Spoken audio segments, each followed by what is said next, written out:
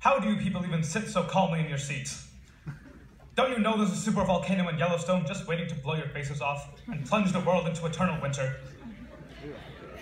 I mean the caldera underneath the Yellowstone Plateau. It's comparable to the Bruno Jabbridge caldera, and we all know how that turned out. But that's nothing compared to gamma ray bursts, the laser death rays of the universe. These binary star mergers, releasing energy on the order of 1/2000th the rest mass energy of the sun, will cook your face off at 3 × 10⁸ meters per second. And don't even get me started on the non-commutativity of quantum random variables. Without a quantum analogy to the classical notion of a sample space, there's no proof reality exists at all. I'm sure most of you had no idea of your impending doom, existential or physical, and was so close. However, I'm sure most of you still don't, because that was entirely gibberish. Accurate, but gibberish.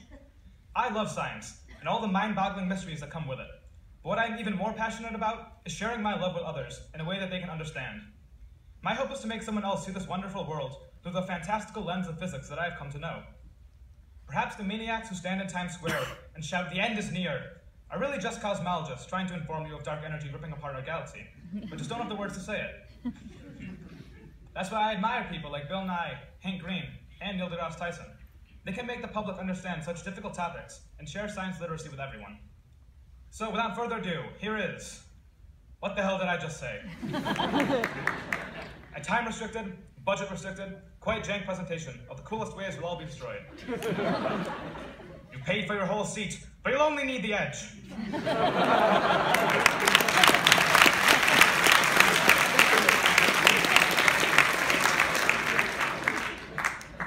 Starting with the Yellowstone volcano, an actual threat with serious consequences on the world's population.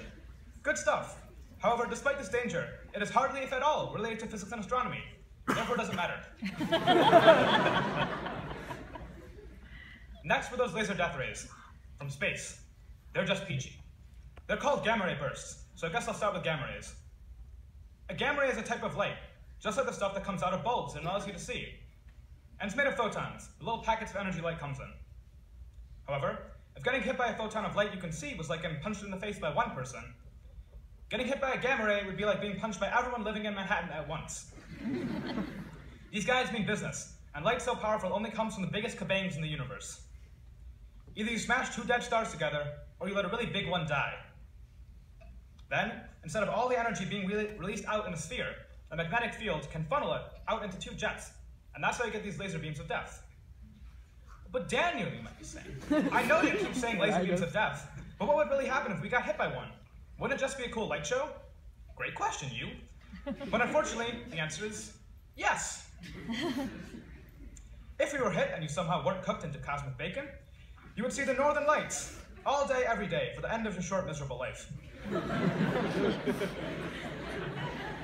But that's only because our atmosphere would be cooked too, and nothing would block the sun's harmful radiation, so you would die by mega sunburn.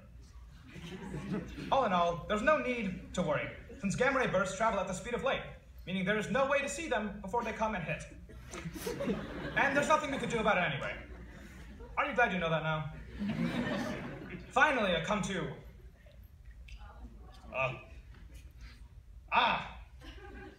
Well, it is simply what did I even say before?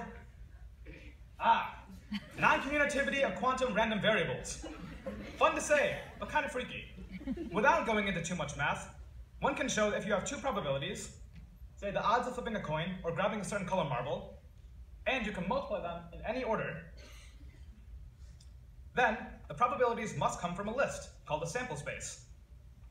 In the case of a coin, the sample space is heads and tails, or with marbles, it could be red, green, blue, and yellow. Perhaps if you were picking a color, the sample space is the color wheel. The funny thing is, in quantum mechanics, or the physics of really small things, probabilities don't flip back and forth in multiplication. This is called non-commutativity, or not commuting. Which also means there's no sample space. Not one we haven't discovered.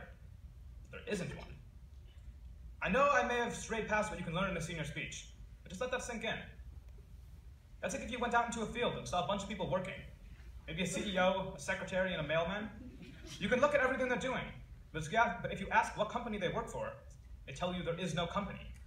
They have plenty of work to do, but no company. Or it's like looking at a bunch of colors, but there's no such thing as a color wheel. Kind of freaky, right? And as far as we know, that's how everything looks if you look hard enough. Just stuff popping up out of nowhere. Which makes us question whether reality really exists.